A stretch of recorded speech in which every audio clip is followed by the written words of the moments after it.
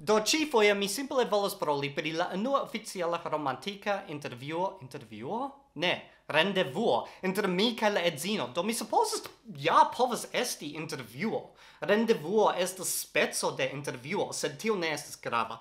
Do mi volas paroli pri la unua rendevuo inter mi kaj la edzino. Kaj kompreneble tiutempe en la rakonto ŝi ne estis mia edzino, simple estis konatino de mi, ĉar se ŝi jam estus mia edzino, kaj tio estus la unua oficiala renkontiĝo inter ni, tio estas ege stranga, sed mi flanken parolas, mi nun volas reveni al la temo. Do, antaŭ multaj jaroj, en alia epoko, mi iel sukcesis havigi al mi la telefonnumeron de ĉi tiu belulino. Mi ne scias, aŭ mi ne plu memoras, kiel mi sukcesis fari tion, sed mi havigis ĝin al mi, kaj mi estis tre ekscita pri tio, kaj mi sendis mesaĝon al ŝi, kaj poste ni parolis iomete, kaj tiam mi demandis ŝin, do, kien vi volas iri por nia rendevuo? Kaj ŝi simple tre kurte respondis, mi ne volas iri al restoracio. Kai mi sidis tie, kai legis la mesaĝon, kai pensis, ĉi tiu edzino, ĉi tiu ino. mi ankoraŭ ne pripensas pri edziĝo, sed ĉi tiu ino, ŝi estas tre tradicia, mi supposas. Do tio estas bona, ĉar ni povas fari ion alian, kaj mi tre volas fari ion alian. Restoracioj estas tiel multekostaj. Do mi sidis tie, kaj mi meditis pri la afero, kaj post iom da tempo la plej bona ideo, iom ajn, en la tuta mondo, venis al mia kapo. Kaj la ideo estas jene. Ni povas partopreni en gvidado por trovi fantomojn. Ĉu ne? Tio estas bonega ideo por la unua rendevuo. Mi kredas ke estas bonega ideo. Bonŝance ĝi iris sufiĉe bone, ĉar povus iri ali direkten, mi supozas, sed ĉiukaze mi proponis ke ni renkontiĝu ĉe ĉi tiu loko. Ĝi estas en la urbocentro, kaj mi jam planis kun ĉiĉerono kaj malgranda grupo, mi supozas, por vidi la lokon kaj aŭskulti pri la historiaĵojn kaj vidi la fantomojn kaj tiel plu. Do ĉio estas en ordo, do mi devas prepari min por la tre grava okazo, mi supozas, la okazaĵo.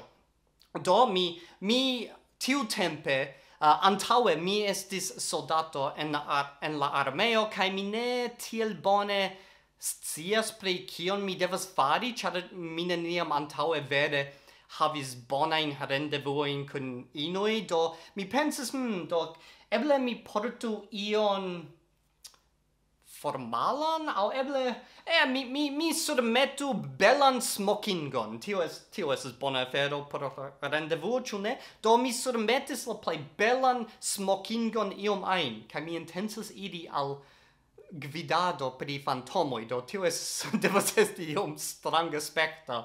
Ĉiukaze mi surmetis ĝin, kaj poste mi alvenis al la loko, mi estis frue, ĉar mi volas ke ĉio iru bone, kaj mi pensas, do eble mi devas aĉeti florojn, sed kiom da floroj? Se mi aĉetos gigantan bukedon da floroj, tio povus esti malbona por la unua rendevuo. Ŝajnas kvazaŭ mi estas troa, mi supposas. Do ne, mi ne volas fari tion, sed se mi venus sen floroj, tio estus iom aĉa, ĉu ne? Do mi simple aĉetu unu floron, unu rozon, jes, tio estas bona ideo. Do mi aĉetis ĝin, kaj mi atendis, kaj mi rigardis al la horloĝo, kaj post 5 minutoj la rendevuo komenciĝos ĉe la gvidado, kaj la grupo volas iri, sed mi devas diri al ili, bonvolu atendi iomete, kaj 10 minutojn poste ili diris, ni devas iri, kaj mi diris, bonvolu atendi, kaj atendu, kaj tiam 5 minutojn poste, malfrue, ŝi finfine venis. Ĉi tiu ino.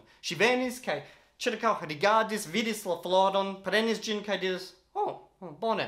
Kaj vi ĉiuj devas scii, ke ni parolis iomete antaŭe per mesaĝoj kaj iomete voĉe, sed ne tiom multe.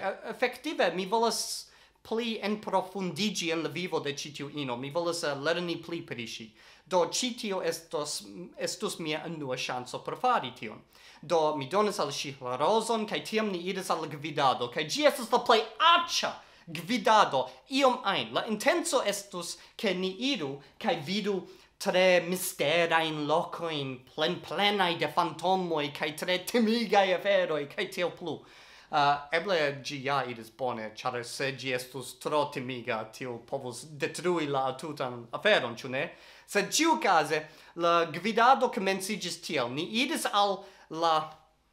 Gi estus loco, eble celo, sub iu restauratio, kai la cicerono stadis tie, kai li volis paroligi la historion de ci tiu tre timiga loco, sed tute giuste supere ni povas ausculti la ridadon kai paroladon de la homoi kiui mangias en la restauratio, do vere ne estes tiel timiga. Kai mi memoras ke mi volas paroli kun ci tiu ino, sed ci tute ne parolis. Kai mi pensas, ci tio estes tre stranga, do mi simple stadis apud ci, kai ciam kiam mi stadis tui apud ci, si volas idi kai esplori ion alian, kai mi pensas, tre stranga, do mi simple sekvis sin, kai mi parolis, kai iomete si respondis, sed ci ciam volas esplori ion alian, kai mi pensas, ci tio estes tre stranga, do mi simple sekvus sin, mi supposas. Char vere en tiu momento, mi pensis che eble mi simple ne tiel bone commensas la conversazion kun si, au ecigas gin, sed eble mi simple ne estis tiel sperta, mi supposas. Do ciam, ciam mi stadis apude, post kelkaj minutoj si moviĝas, kaj poste la cicerono kondukas nin al alia loko, kaj ĉifoje ni estus en iu ĉambro, kaj li volas paroligi la historiaĵojn de ĉi tiu tre timiga loko, kaj denove simple estas homoj sur la stratoj, kaj estas aŭtoj, kaj estas multe da blekado, ridado, do la tuta afero ne estas timiga. Iel ajn. Kaj post iom de tempo ni iras al kelkaj lokoj, kai tiam mi diris, char je la fino de la gvidado, ĉu vi volas idi kai mangi ion, kai si diris, beraldinde mi devas idi, char mi devas studi, mi ne povas idi al restauratio kun vi, sed eble sekvanfoje, kai tiam si foridis tui, kai mi pensas, do mi supposis ke tio estis giganta fiasko, mi faris ion, mi ne scias, sed poste, si havas kormikinon, kai sia kormikino kontaktis min, ĉar mi estas bonaj amikoj kun la kormikino. Kai la kormikino diris, do via rendevuo idis, kiel ĝi idis? Kai mi diris, kion signifas tio? Diru al mi kion ŝi diris al vi. Kai ŝi diris, ŝi diris kelkajn aferojn. Kaj mi diris, do, kio estas la plej grava afero? Ĉu mi parolis tro multe? Ĉu mi ne sufiĉe parolis? Ĉu mi irigis ŝin al tre malbona loko? Kaj ŝi diris, ne, ŝi ŝatis la lokon, ŝi ŝatis tion, ke ĝi ne estas tute sama kiel ĉiuj aliaj rendevuoj. Kaj mi diris, haltigu, ĉiuj aliaj rendevuoj? Kion signifas tio? Kai tiam la kormikino kai bona amiko de mi diris, vi ne estis la sola rendevuo tiu nokte, estis unu antaŭ vi kai unu tuj post vi. Kai mi diris, kiel la fek? Do mi simple estas unu en vico de rendevuoj? Kai ŝi diris, yes, sed honeste kai sincere, via rendevuo estis la plej interesa. Kai mi diris, do mi supozas ke tio estis bona, do kio estas la problemo? Kai ŝi diris, do ĉu vi portis smokingon? Kaj mi diris, yes, mi portis tre belan smokingon. Kaj la kormikino diris, la amikino diris, tio estas la problemo, ĉar ĝi odoraĉigas vin. Ŝi ne volas stari apud vi, ĉar vi estas tiel odoraĉa. Kaj mi diris, fek, ĉu vere? Tial ŝi ĉiam moviĝis tuj al alia loko, sed ŝajne, ŝi ankoraŭ iel ŝatis miajn okulojn kaj mian humoron kaj tiajn aferojn, do mi aŭdacis sendi mesaĝon al ŝi denove, kaj ŝi konsentis denove rendevui aliloke, sed ĉifoje mi certigis, ke mi ne portis smokingon, kaj mi certigis, ke mi estis tre bongusta.